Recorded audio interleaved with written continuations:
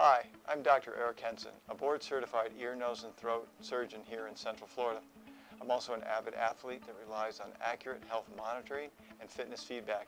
I always wanted to know my physical condition as well as specific details on my workout performance. I've used all sorts of wearable and fitness monitoring products, but I never felt confident that the data I was receiving during my workout was consistently accurate. This motivated me to invent something revolutionary, and thus FreeWavz Smart Fitness earphones were born. The video will show you the unique and most optimal method of how FreeWavz obtains oxygen saturation and heart rate through the same pulse oximetry method I use in the operating room. It will also show you why this method of transmissive pulse oximetry is more accurate and consistent than what other wearable tracking devices are using to obtain heart rate and oxygen saturation. Hi, my name is Mathew Vadaparampil. I'm a pulmonary critical care physician here in Lakeland, Florida. When understanding pulse oximetry, it's important to know how oxygen travels throughout the body. Oxygen is breathed into the lungs and then passed into the blood, where the majority of oxygen is attached to hemoglobin.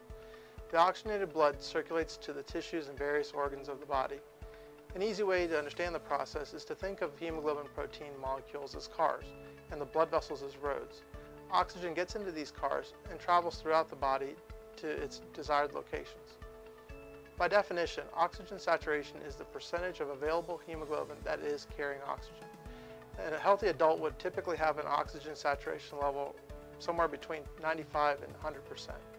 A pulse oximeter is used to measure the light absorption characteristics of hemoglobin, as well as the pulsating nature of blood flow in the blood vessels, to determine the oxygenation status of the body.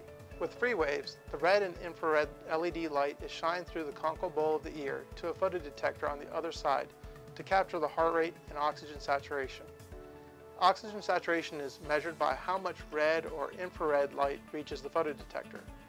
Oxygenated blood absorbs more infrared light, whereas deoxygenated blood absorbs more red light. The absorption results are conveniently reported on your FreeWavz app on your phone, just like in an operating room or hospital, where the readings are sent to a screen monitor. Oxygen saturation is an important metric to measure for many athletes because it informs them of their level of oxygenation. Proper oxygen delivery to tissues and organs affects energy metabolism, blood pressure, and muscle function. Athletes can measure oxygen saturation to help enhance and optimize their workouts.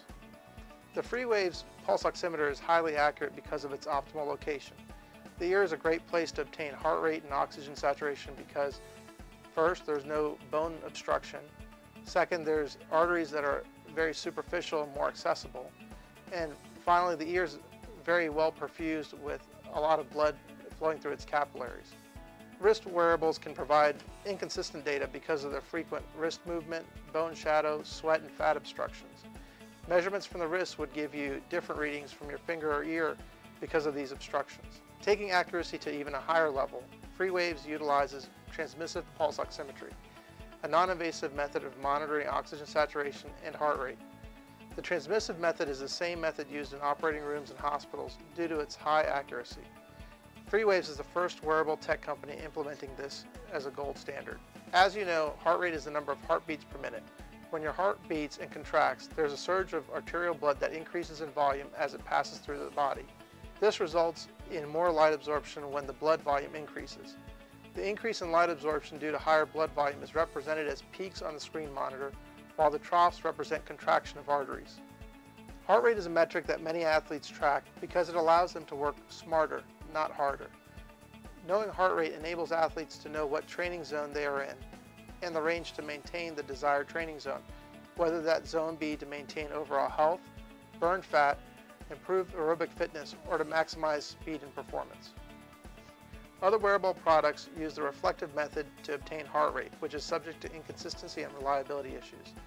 Unlike transmissive, reflective methods send infrared light into tissue where it scatters to collect data and then returns back to your device. Very often though, when the light scatters to the tissue to collect data, it never returns back to the photodetector and information is lost. Also, if there's a gap between the LED and your skin, unreliable data will be reported. For example, bend your wrist while pressing a barbell and you'll interfere with the LED to capillary transmission. Other factors such as skin, sweat, bone shadow, and fat often prohibit an accurate reading using the reflective methods of reading as well. Another disadvantage of utilizing reflective pulse oximetry is that the oxygen saturations cannot be read.